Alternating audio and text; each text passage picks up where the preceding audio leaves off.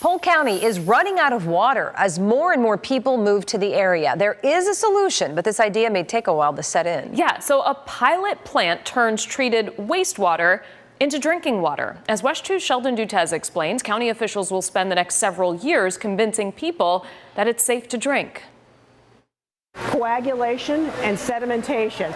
Polk County leaders want you to know if in several years they send treated wastewater to your faucets, it has been rigorously filtered. They're 1/300th the size of a human hair, so the water is forced into them.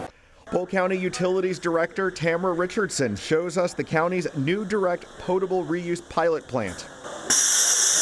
A $2.5 million project funded by the county and Southwest Florida Water Management District. The water comes from, there. It's processed as reclaimed water. Then it arrives at this new facility to be further treated. If something does make it through, this inactivates it so it can no longer reproduce. This is the final step. This is just a test. For now, the water treated here is used for lawn irrigation, but officials say the county needs to find a way to produce millions more gallons of drinking water a day to meet demand.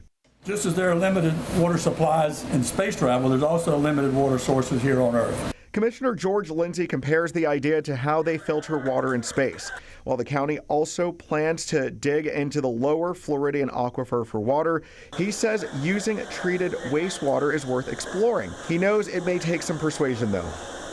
Convincing the general public and the elected officials and the regulatory officials that it's a viable process. Sheldon Dutez, West 2 News.